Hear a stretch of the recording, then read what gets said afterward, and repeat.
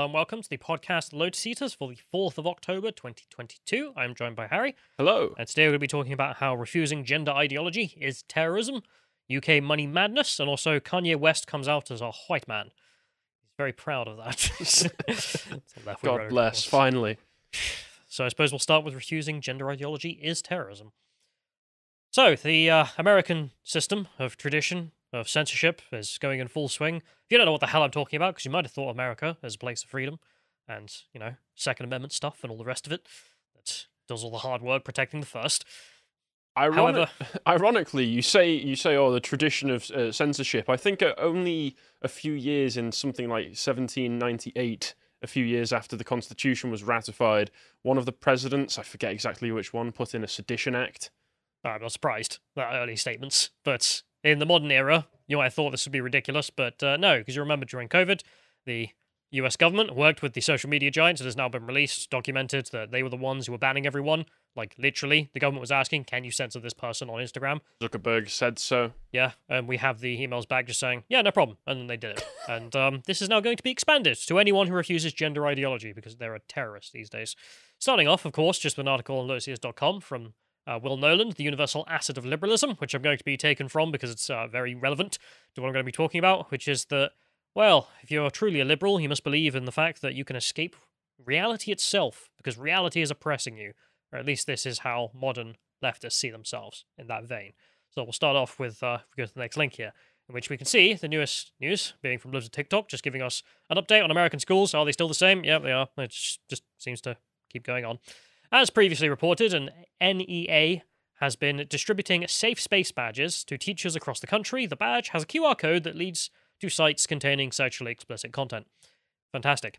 I did see a meme about all of this, just the endless drivel that comes out that we see of just, like, you know, going for a job interview and the person's like, yes, I am a sexual degenerate and mentally ill. Oh, congratulations, you're going to be a teacher.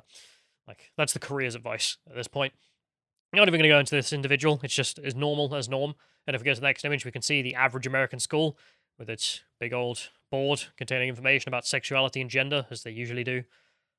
Yeah, traditional things, traditional American things. But that's not the big news. The big news is that the Biden administration is now going to, presumably, take the advice of, as we can see here, the American Medical Association, which is the, do you not like any of this? Do you not like that we're transitioning your kids? Well, it's terrorism. How dare you say such things? I mean, they've already tried that sort of thing after the parents were complaining at parent-teacher association meetings, so I'm not surprised that it's going further now. Yeah, now they have the medical establishment on their side. Why might the medical establishment do this? Money. Mr. Krabs, literally. Literally, I wonder if there's any massive amounts of money to be made in transitioning surgeries. Yeah, we've gone over this with Matt Walsh's independent journalism, which, the entire surgery department can keep themselves afloat just with the, the penis plasties? Whatever they call them. I think one of the best things to note from that, and I think it's also noted in Irreversible Damage, the book by Abigail Schreier as well that I've covered, and you can check out the coverage of that on the premium website, is that once you have gone through the surgery, it's not a one-time thing. You don't just go through the surgery and, congrats, you're a man now, you're a woman now. No, you're a patient for life, which means a nice, steady, recurring source of income. Which is very good, and that's why if we go into this article here, we can see the American Medical Association is asking Big Tech and Department of Justice to censor, deplatform, investigate, and prosecute journalists who question the orthodoxy of radical gender surgeries for minors, arguing that public criticism is disinformation. And he's not joking, he's highlighted the section here that is relevant, but it starts off with, Dear Attorney General Garland, coordinated attacks threaten federally protected rights to healthcare for patients and their families. The attacks are rooted in an intentional campaign of disinformation, where a few high-profile users on social media share false and misleading information targeting individual physicians or hospitals, such as video evidence of your discussions internally, saying about how much money you're making off all of this. I mean, I'm sorry, that's not disinformation. Video evidence of you discussing how much money you're making from this, and how you're going to continue doing this because it makes so much money. Well, video evidence and then also recorded calls that somebody like Libs of TikTok, for instance, has personally made to get information saying, by the way, are you willing to transition kids under 18 years old? Well, we don't do it often, but yes, we are. That's misinformation, Harry. I know it's an audio recording of reality, but that's how this It's also works. terrorism. It's an obvious attempt to get those hospitals bombed. That's exactly what Libs of TikTok intended all along. Our organizations have called technology companies to do more to prevent this practice on digital platforms, and we now urge your office to take swift action and to investigate and prosecute all organizations, individuals, and entities responsible. So not only do we want all of Facebook, Twitter, etc. to delete all these folks, pointing out that you are doing what you're doing, and you're doing it for cash, and now you want the government to step in and also just prosecute people. Literally just criminalizing opposition. Yeah. I don't know what to say. I mean, the thing is, like, you might think, oh, they'll never do that, except they did during COVID. I mean, we have the emails released and have gone through previously, where the government literally just wrote to Facebook and whatnot and said, yeah, delete these people off the internet. They just make these disinformation, bro. opinions illegal. So, Mark says in here, this is how the left's playbook goes. Last year, the National School Board Association, Department of Justice, and FBI worked together to label parents who opposed critical race theory domestic terrorists. They want to stifle dissent, suppress speech, and criminalize opposition. Yeah, 100%. This is exactly what they're doing. I don't know why else you would send a letter to the administration saying, yeah, can you stop prosecuting anyone who calls out what we're doing by showing video evidence of us discussing it in private? Don't you know the public weren't meant to see those?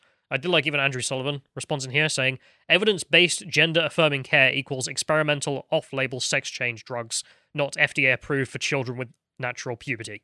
Like, yeah, that is what's going on. And once again, just to reaffirm, in the states where people are a bit more safeguarded against these sorts of things, where the medical establishment isn't going to just hand over hormones and treatment and surgeries as easily as they are in, say, a state like California, there are still independent actors online, some of whom I've had run-ins with, who are making hormones in bathtubs, DIY hormones, and sending them illegally through the American postal system without parents' knowledge, permission to, you know, young minors. And they're not the terrorists. We're Breaking Bad now on hormones. Literally, that's what's going on.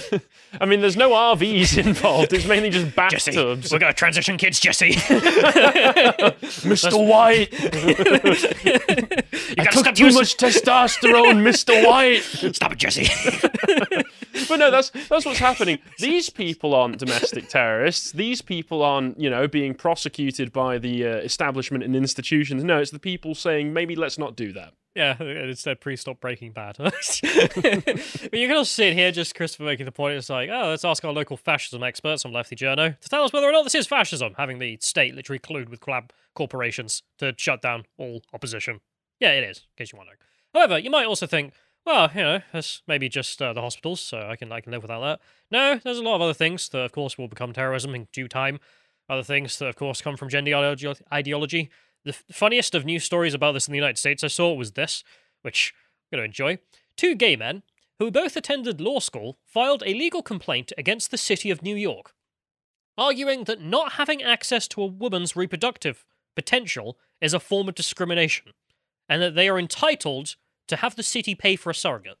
Now, I don't want to sound like an insufferable leftist here, but where are the people saying Handmaid's Tale? They say that about everything right-wingers do in regards to women's rights and other such things, but not when it's 2 gay men saying we literally have the right to own your womb. These 2 chaps are very strange, and I'm not going to go into their You background. don't say. I'm shocked. Yeah, I don't think this is all in good faith, to say the least. However, the argument is genuinely funny, because All right, when all you right. get down to it, you're absolutely right. I mean, I love the idea that, like, a gay right now is a right to a woman. Like, gay men are hoarding our women. No, but you literally turn up to New York City and it's like, yeah. By the way, I'm entitled to a woman because I'm gay. I don't have a vagina, so give me one.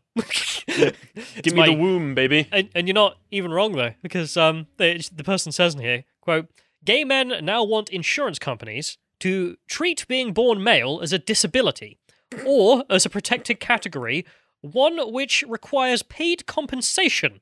They are protesting the unfairness of not being able to be born biologically female."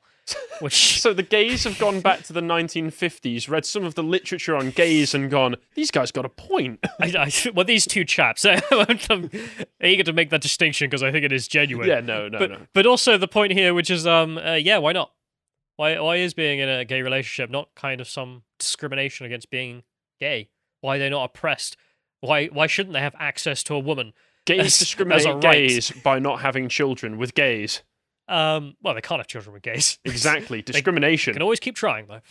Discrimination. I tell you what, Will's article argument is absolutely right. It's just denying reality. This is why I brought it up and why I think it's golden. I think Will is absolutely correct. People should go give that article I mentioned at the start a read. Because, again, this is liberation from reality itself. Reality of me as a gay man with my gay partner not being able to have children because none of us have a vagina is oppression. And therefore, I am entitled to access to a woman which the state will pay for, and she will be my surrogate. In my basement. If no woman signs up for this, presumably we then have to start conscripting women, because well, surely that would it is a human right. It would be mass homophobia from the female sex.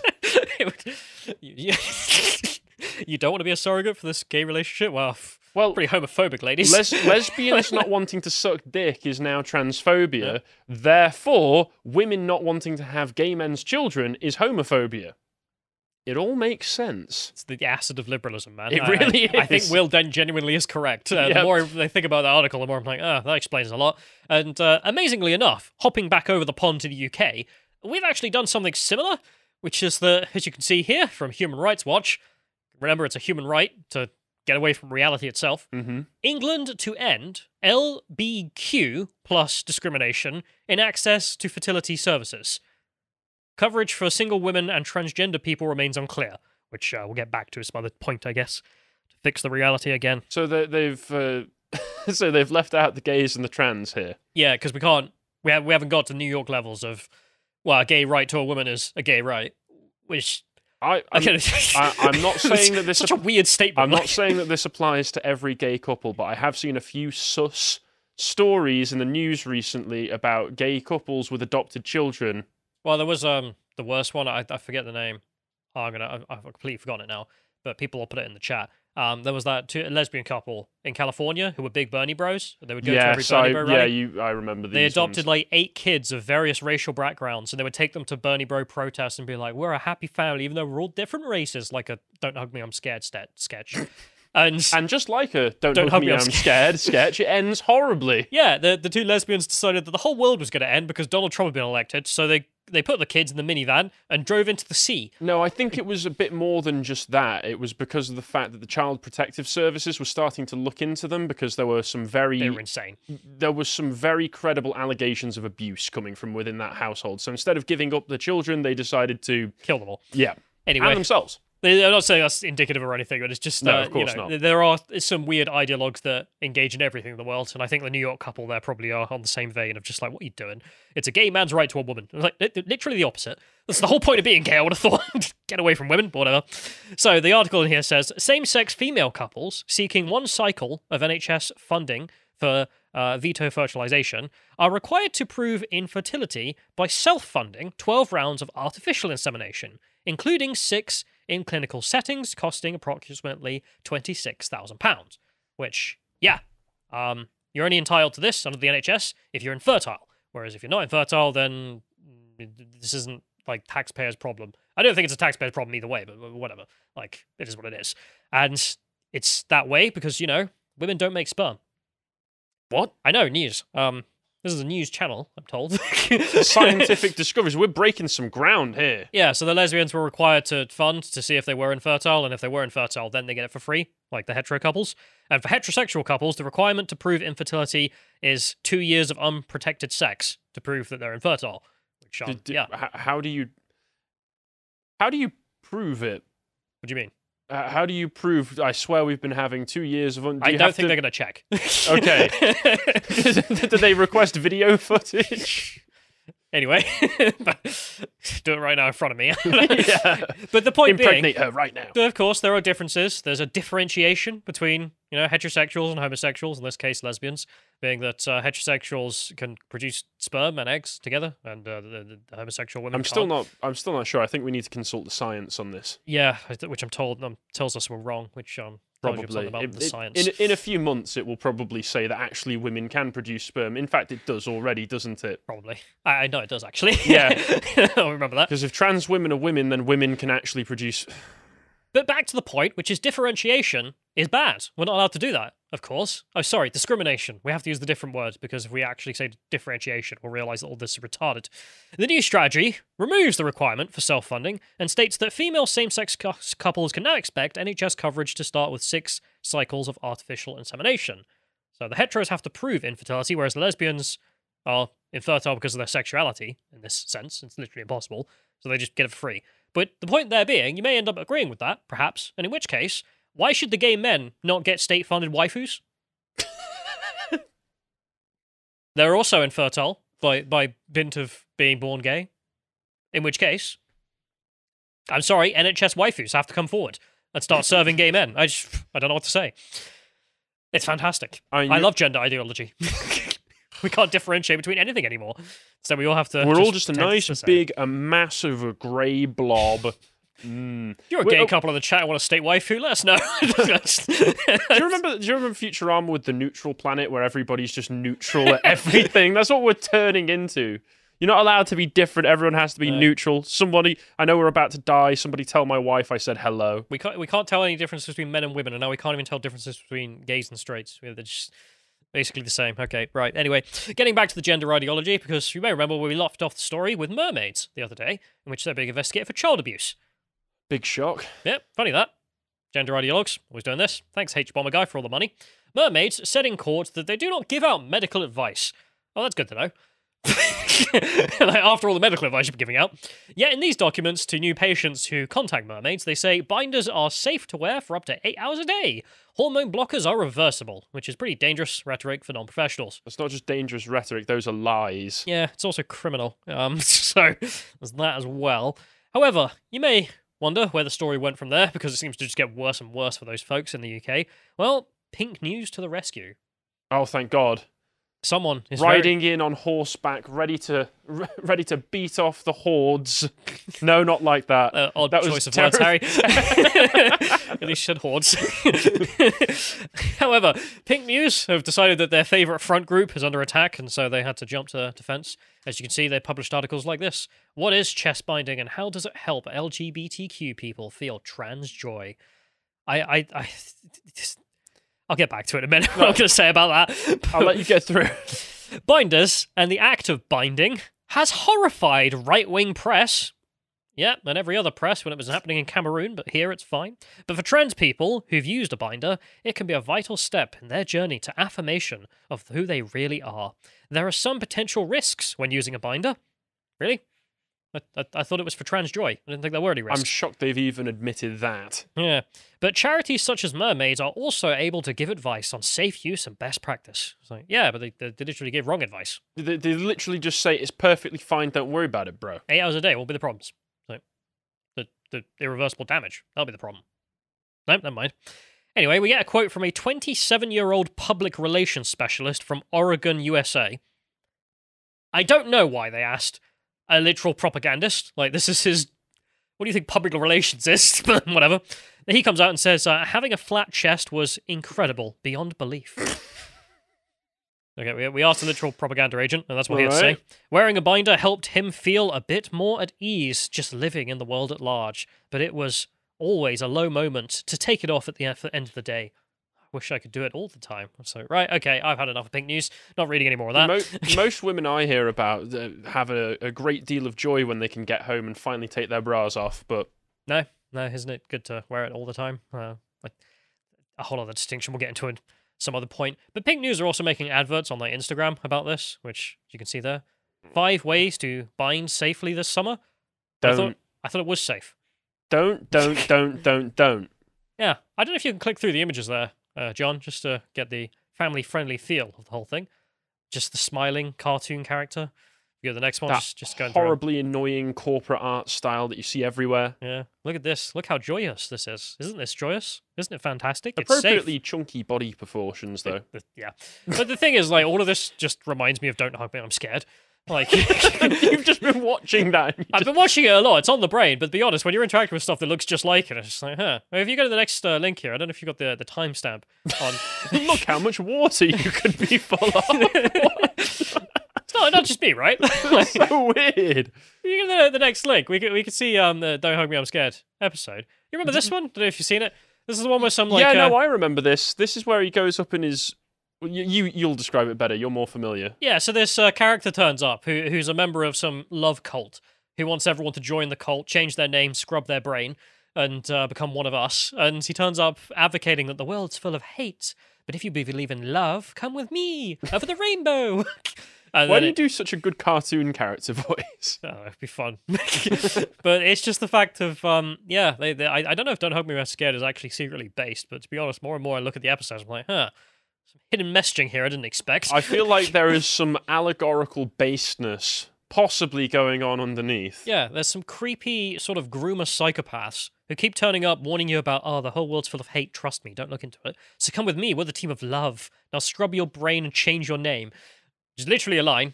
I mean, that does sound shockingly relevant. Anyway, getting back to that another time, we'll go forward, back to Pink News, who are also running into the defense, as you can see here. Top surgery dramatically increases quality of life for young trans adults, study finds. Do you believe this? No. No. It's going to be a hard sell. No, because something... Cut off your tits, it'll be good for you. Something tells me that the science and those conducting these studies might be compromised. They might have an agenda they want to push. Not very trusting. That it's just, trust me, it's good for them. And having looked into a few pro-trans studies myself, a lot of them have a few, shall we say, methodological issues. But if we move forward, we'll go to the next one, because the CEO of Pink News actually gets tied into all of this, as you can see here. So J.K. Rowling called him out. And so, by the way, the CEO of Pink News, his husband's on the Mermaids board as a trustee, like he was in the past. I was like, huh. Yeah, that might explain all the simping. Unbiased. Yeah, so the CEO, Benjamin here, comes out and says, now J.K. Rowling has mentioned me in a thread about this. Anthony was a trustee in Mermaids until he resigned many years ago. I have removed myself from her conversation as I have already received abuse. Like, right, okay, yeah, receiving abuse. Someone mentioned you. Welcome to the internet. Someone said something mean about me online. Continues to whine. I've had to remove myself from another J.K. Rowling tweet following more abuse. Yeah, being called out as abuse. Contrary to J.K. Rowling's claims, barely any of the tens of thousands of content across Pink News ever mention her. She's obviously not that popular. I was like, huh, funny. Wow, you can go to Pink News and just look up J.K. Rowling, and then you get a few results. Just a few. Yeah, just a few more. The abuse. The abuse is unbearable. Yeah, okay, whatever. Yeah, someone mentions you that as abuse, so you have been abusing J.K. Rowling for a long time, Mr. Benjamin. God, it goes on a bit. Anyway. Really does. Well, is it going to end? No, just keeps going. Right, we'll get back to that another time. We'll go to the next link. So I've got one more thing to mention, which is, breaking news, just as we, before we did this. Trustee of the transgender charity Mermaids quits over speech to paedophile group. Colour me shocked? Well, imagine my... Someone play it. Someone edit that in, please. Imagine my shock. Dr. Jacob Breslau was a graduate student in gender research. There's never been any association with nonces in that field. The London School of Economics he studied. Right? So he's a professional loser. And he gave a speech at an event for US-based group B4U-ACT in 2011. According to its website, B4U promotes services and resources, quote, for self-identified individuals who are sexually attracted to children. Right. So a paedophile group. Nonce defenders. Not even hiding it anymore. Breslau's presentation appeared to be a critique of how paedophiles are understood. Records show that the academic, who is now an assistant professor of gender and sexuality at the London School of Economics. If you have kids at the London School of Economics, remove them. I'd be worried. But he became a trustee of Mermaids, a transgender youth support charity, in July this year because he wanted to help the youth. He wanted to be near children for unrelated reasons. After the Times approached Mermaids about Breslau's talk, he tenured his resignation as a trustee, but for some reasons didn't tell them before if they knew they were happy to take him on, although they said they were unaware, which I totally believe. And B4U calls itself a unique collaborative effort between minor attracted people, so children, and paedophiles. That's what they want to make normal. That's the new politically correct term for paedophile, yes. Wouldn't want to upset the pedos. And mental health professionals to promote communitarian and understanding between the two groups. I don't want communication between pedos and children. Can we go back to the episode of Brass Eye where he just lists all of the terrible names you could call nonces and just start bringing those one small bean regarder? Yeah, that's the only one I remember. It's such a good one. It's such a stupid one. But there we have it. Yeah, the Brass Eye reality has come back, and it is true. And I'm just saying, maybe Don't Hug Me, I'm Scared got a few points more than they thought they were doing in regards to the gender ideologues. Which, if you criticise now, suppose you're a terrorist. Head of charity ends up noncing children. Scientists say this was the last thing we wanted to happen. We must get that man. He really is a This man has been disguising himself as a hospital. No, as a school. No, that's the point, the modern version. It's like he's been disguising himself as a clinic. Oh, yeah. Oh, boy. Get on, Miss Brass Eye. Bloody hell. All right, then. So, moving on to rosier pastures. That was the wrong word. Moving on to rosier pastures, if I can speak properly. The UK has been going through a little bit of economic turmoil recently after Kwasi Kwarteng's September 23rd announcement of his mini-budget, which the Tories, in a usual display of strength and backbone and fortitude, have immediately U-turned on. So let's examine some of this. And just as a disclaimer, I am not a financier. This segment will include a lot of discussion of economics and financial issues, of some of which I've had to acclimatise myself and familiarise myself with quite recently. So if I do get any details wrong, I apologise. I'm just trying to go through the information as best I can. But before we get on to something that, like the Tories, isn't particularly conservative, you should all go check out Carl's recent critique of Jordan Peterson's Conservative Manifesto. Now, I don't know, have you watched... Carl's critique of it is very good, but have you seen the original manifesto? I've only seen part one. I've only seen sections. I haven't seen the whole thing. Yeah, it's not great. It's not great. I wouldn't call it conservative in the slightest. I would call it the classical liberal manifesto, which would have been fine if you just labelled it that, or even further, the Ayn Rand manifesto. It kind of came across like an objectivist screed that he was just yelling at the camera, which came across slightly abrasive. Wasn't particularly turning me on to the whole idea, all the ideas that he was putting forward, but Carl did a very good critique of that, and you should check that out, because I'll be honest, you know, Jordan Peterson, the psychologist, the self-help guru, is someone that I can get behind. Jordan Peterson, the political commentator, not for me.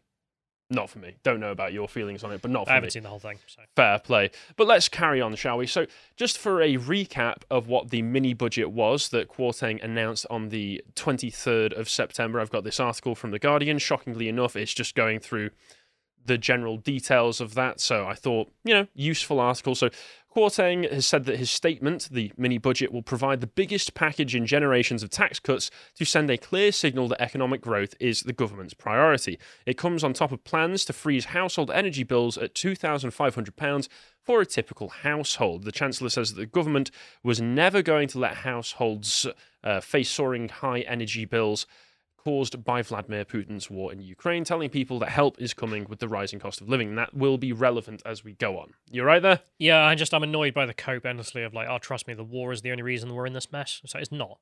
Like, every graph you see of the energy prices is like skyrocketing, and then war in Ukraine, and it's going to skyrocket a bit more. It's like, right, so the trend is there already. Could you also say that the point where it starts to skyrocket is around the time we started to implement a lot of nonsensical net zero targets? And lockdowns. And lockdowns, of course. Almost like we've been cutting ourselves off at the knees for a good few years at this point. Because if you're Germany or something, where you get all your gas from Russia, of course, this is higher percentage and effect. But in the UK graphs, it's like, no, you guys already caused this problem. Now you're just trying to blame it on Russia. I'm not saying that Russia doesn't have... Yeah, Russia definitely has... It's a complete side project, but it's just... Yeah, Russia definitely has an influence on it, but also that we've not been doing ourselves any favours at all. But the 45% additional income rate tax ban for those earning more than £150,000 will be scrapped entirely. That was one of the big ones, one of the first ones in his speech, the income tax cuts. And for those in America, we know that you guys and the leftists in your country like to brag that you've actually got one of the most progressive tax rates in the entire world, or at least your federal tax. We've got it worse. I think in America, I was looking into it the other day, it's like something like $530,000 will get you a federal tax rate of 37%.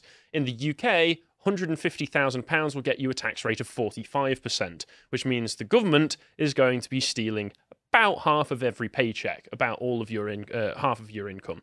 But they were going to scrap that entirely and retain the 40% higher rate, which only begins at incomes of £50,000 and £50,271, which is still a ridiculously high tax rate for a relatively low income bracket, as far as I'm concerned. Are you right there? Whilst you were talking, just looked up highest tax rates in Europe. Hungary, 33% is the highest tax rate.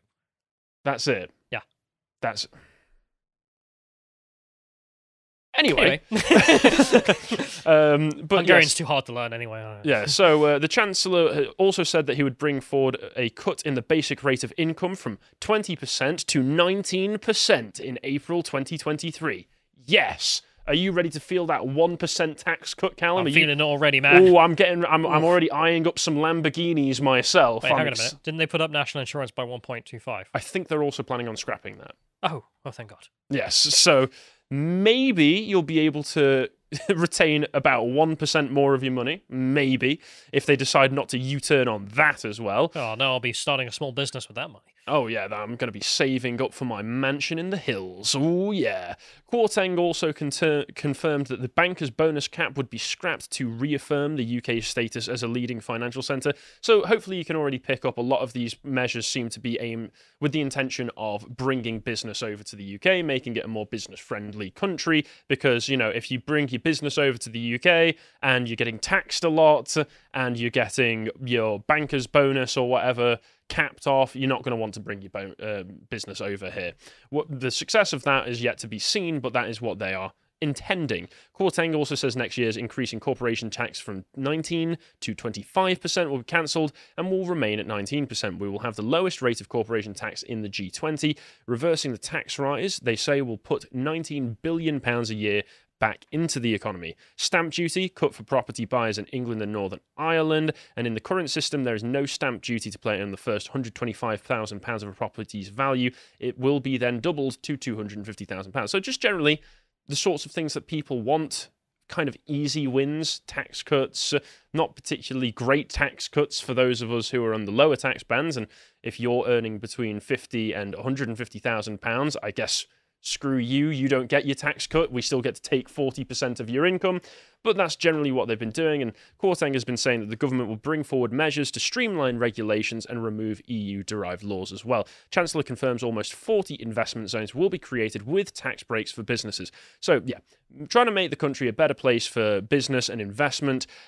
A lot of people were, however, focusing almost entirely on the abolition of the upper tax bands for people. A lot of people, especially Guardian readers, were calling it tax cuts for the rich. Oh, this is going to be trickle-down economics, yada, yada, yada, yada, yada.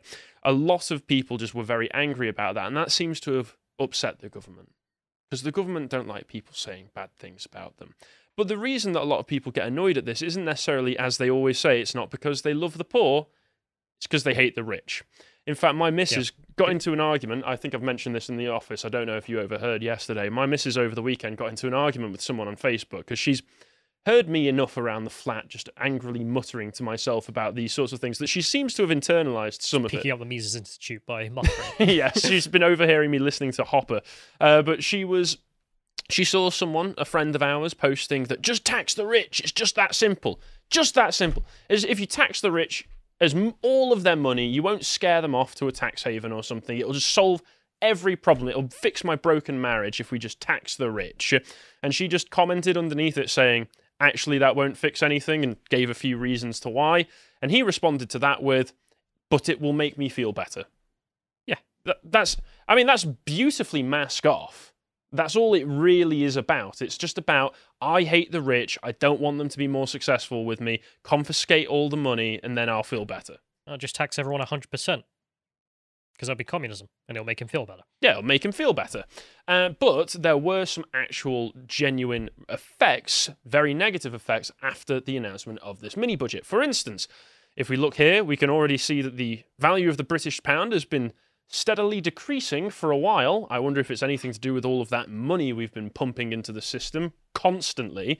But if you just hover over the end of it where it really takes a dip, you can see that that was at around the time when he gave that speech that it suddenly went from just gradually dropping, well, not even gradually, just steeply declining to just falling off of a cliff. And then it starts to rebound a bit from the 27th and the 28th of September onwards. And there will be a reason for that I will explain, that I do not think will be an actual long-term solution to these problems, shall we say, because the drop in the value of the British pound caused a lot of after effects that have caused a lot of problems and a lot of worry for people in financial sectors and a lot of people's investments and a lot of people's pensions, which I will get onto in a moment. Before I do, though, I should probably give some background information because I had to familiarize myself with a lot of this, and I think for those of you who are watching this who aren't informed, might find this useful for me to go over some of this information now on gilts and yields. For those of you watching from America, gilts are the UK equivalent of bonds. They are just bonds that the government issues.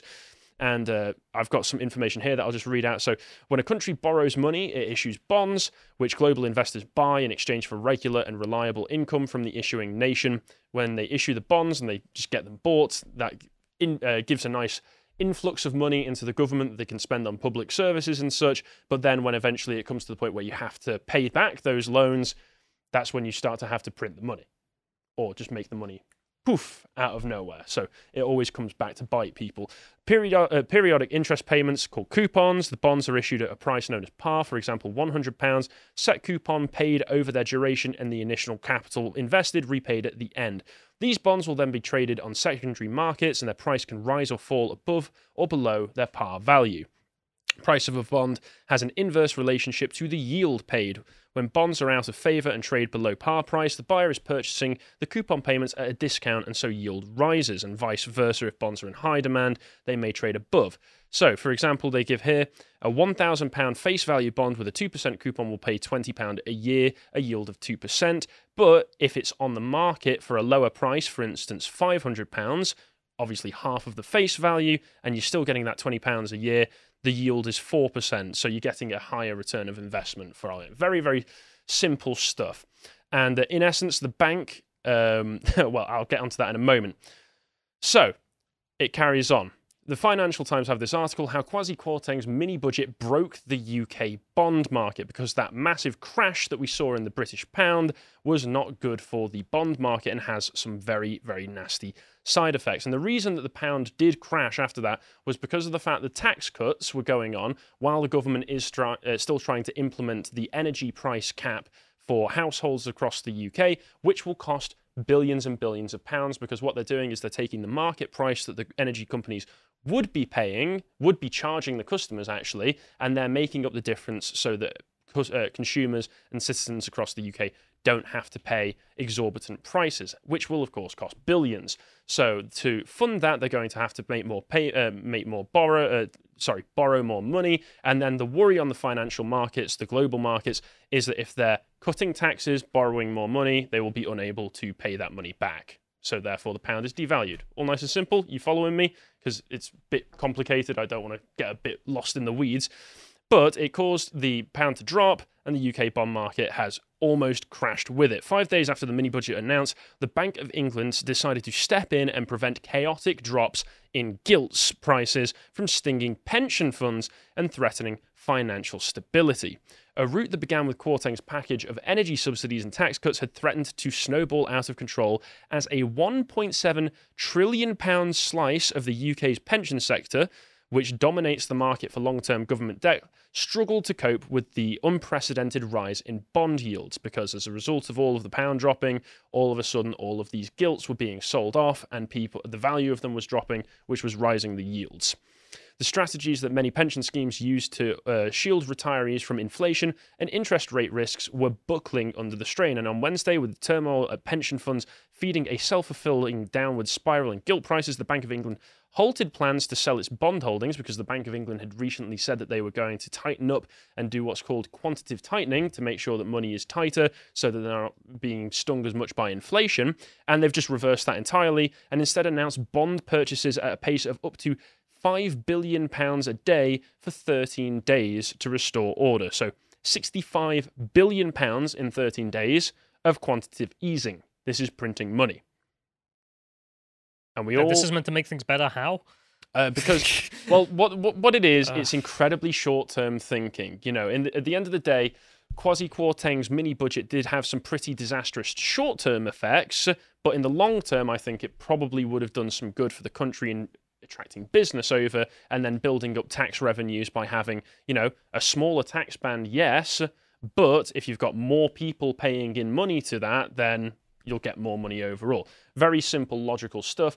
But no, we can't have the market crash for even a single day, because otherwise it will reveal that the entire financial system that the West is built off of is made up of papier-mâché and matchsticks, as far as I can tell. The more you start to look into this stuff, the more that you realize that the entire financial sector is just fraud.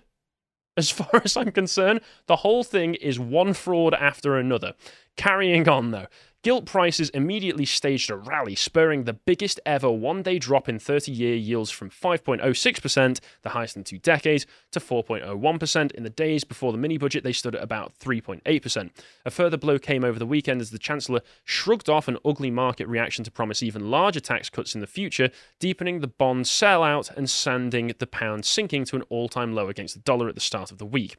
And I think that was actually kind of promising almost, that, you know, he was saying, okay, here's these tax cuts for the people in the top brackets. I promise there will be further tax cuts, because I don't think anybody other than the financiers who freak out and bet all of our money on this stuff and basically bet the stability of our markets on this are going to say no to a tax cut.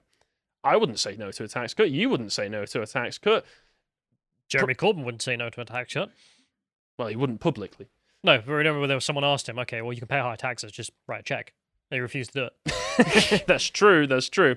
A further blow came over the weekend as the Chancellor shrugged off an ugly market reaction to promise even... No, I just went off on that part. Mortgage rates have shot higher, but it was strains at UK pension funds that forced the Bank of England's hand, because they had to raise the bank rates, the interest rates in the UK, meaning that people's mortgages and other such loans were negatively affected, but at the same time, it's actually a good thing to encourage more savings. If you get more of an interest rate from saving your money, then there's more incentive to do so. In the long term, cheaper bonds and higher yields are good for pension funds because they help them harvest returns for retirees, but in the short terms, soaring yields meant that thousands of pension funds face urgent demands for additional funds from investment managers to satisfy margin calls relating to hedging strategies. And I've gone on to Investopedia, and just to explain what a margin call is, it occurs when a percentage of an investor's equity in a margin account falls below the broker's required amount, at which point the broker demands that they sell off a bunch of assets so that they can retain the equity split. So it basically just means that people would have had to sell off a lot of stuff. And it turns out that what has been happening in the pension funds side of the finance market for a very long time is all of that money that people have been putting into their pensions hasn't been invested wisely. It's basically been used as collateral for incredibly risky loans and investments. Because business as usual. Yes, it's business as usual. What has happened is it turns out that when the pensions were set up, it was set up at a time period where people were expected to die about 5 years after they retired anyway. And now we're not in that time period anymore. We're at a period where people can retire and on average live 10 to 20 years after. So all of a sudden, everybody realized that the pensions were massively underfunded for the actual amount of use that they were expected to get. And therefore, they started putting them into these risky collateral loans to try and raise a bit more money. Except the second that the system receives a shock on that, everything comes falling apart. And as a result, the pensions watchdog has been called into emergency talks on UK market turmoil. Pensions regulator is, for the first time, has been drafted into a high-level emergency talks led by the Treasury and Bank of England as they examine measures to calm financial markets in the wake of the meltdown, which followed Kwasi Kwarteng's mini-budget. Don't you love that every single time a big financial problem occurs, the people who set up the committees to fix it are the people who caused all the problems in the first place? The pensions regulator, who, despite being the regulator, must have approved all of these incredibly risky loans done with people's pension funds. The Treasury, which has been very eager to print a lot of money over lockdown, and the Bank of England, who are more than happy to print all of that money for the government. These are the people that we want solving our financial woes, wouldn't you agree? The watchdog, which oversees the £1.5 trillion pension sector, is understood to have been summoned into a closed-door meeting with the authority's response framework, ARF, which are triggered when an incident of threat could cause major disruption to the financial services in the UK. It's understood that this is the first time they've taken part. Experts say that the options likely to be considered to the forum include the creation of a backstop fund controlled by the Bank of England. I'm sure they'll do a fantastic job to cover larger than expected collateral calls. A ban on the use of risky financial products that have been blamed for magnifying last week's crisis is also being examined. Does this not remind you of Thomas Sowell talking about Freddie Mac and Fannie Mae allowing a lot of incredibly high-risk loans to go out for people who are buying first-time houses, which ended up collapsing the housing market, which ended up collapsing a lot more than just that. To be honest, it sounds like every single economic collapse. It really does, doesn't it?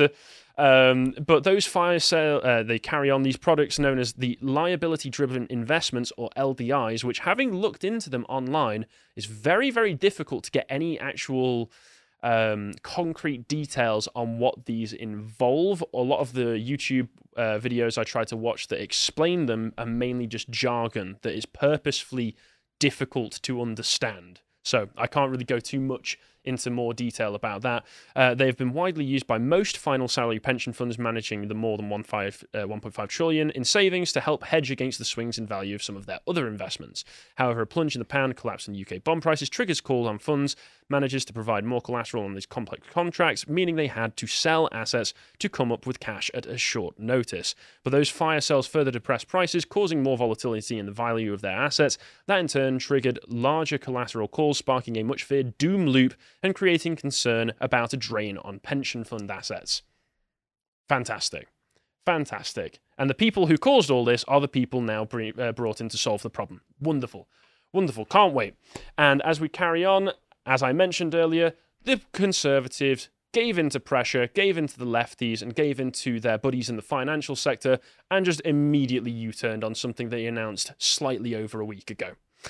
Kwarteng confirmed the move to scrap the 45% tax rate was being abandoned following more than a week of criticism, which is just pathetic. The whole system is built with paper mache and toothpicks, as I said, so, I mean, this is going to happen every single time someone tries to do anything to remotely try and change the system whatsoever. It's going to happen eventually. It's going to happen sooner or later. That's just the fact of the matter, and they were too cowardly to just stick by their convictions and stick by their principles. Mr. Kwarteng had announced the U-turn on Monday morning, saying it had become a distraction from our overriding mission to tackle the challenges facing our country, and as a result, I'm announcing we are not proceeding with the abolition of the 45% tax rate. We get it, and we have listened. Other Tories have also been revolting against the tax plans, with Grant Shapps and Michael Gove criticising the cults. Oh no! Not the imposing, terrifying figure of Michael Gove leaning over your shoulder. Just throw him out the party at this point. Honestly, he's an embarrassment. Half of the Tory party is an embarrassment, and I would throw them out if I was leader, personally, but that's just me. The U-turn on the 45% will be seen as a massive blow to the authority of the new Prime Minister and Chancellor. Yes, you look pathetic, you look weak, and you look stupid. And as a result of all of this, Liz Truss is now facing a full-scale Tory revolt. As this Mirror article says, she plots to cut benefits for the poor. Ooh, cutting benefits for the poor. Don't you want to hate the evil Tories because they just hate the poor?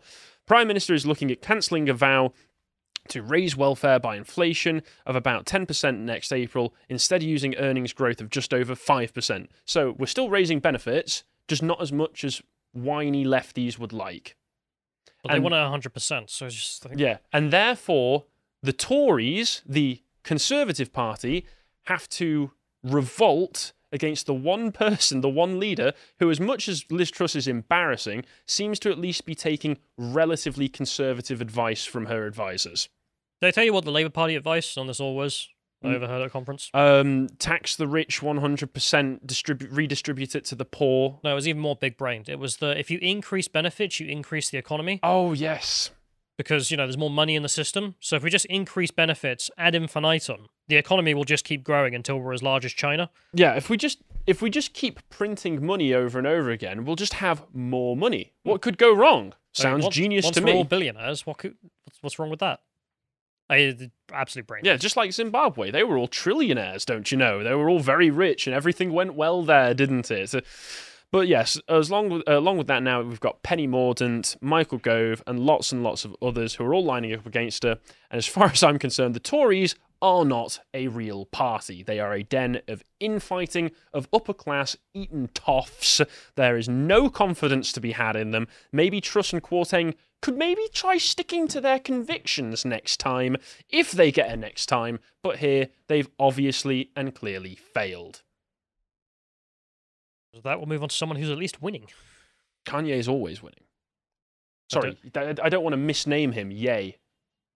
Does he actually go by Ye? He had it legally changed to Y-E, pronounced Ye. Genius. Anyway. Big brain. So, Ye comes out as white. He has decided he is a white man now. You may think that he officially declared himself a white man in the eyes of the left when he said slavery was a choice, but we'll get back to that another time. And instead, look at the big news, which is that he's worn a shirt. The shirt has wrong think on it. Did the shirt assault somebody? No, it says White Lives Matter, which is basically like... An uncontroversial statement. It's like that scene where John McClane is walking around with that sandwich board. Wait, you've seen a Die Hard movie? I've seen all the Die Hard movies. Oh, that's all right then. Yeah, it's like Die Hard. Even I've not watched all of them because the last one was bloody awful. Well, speaking of terrible German ideas, so if you'd like to go and check out something on lotusears.com, you've got to shield something. So it'll be the origins of intersectionality, of course, that we did together, me and Carl, and it's very relevant to why people are so screech-worthy about Kanye West wearing a shirt that has a wrong thing on it. And I suppose we'll go to the first link, which tells us conservative pundit Candace Owens was also present and wearing one of those racist shirts. Don't give you an image of the shirt; they just give you a random image of Kanye West. Just don't look at the shirt. With a gum shield in. Yep. Don't know what the shirt was. Don't worry about it. They've just taken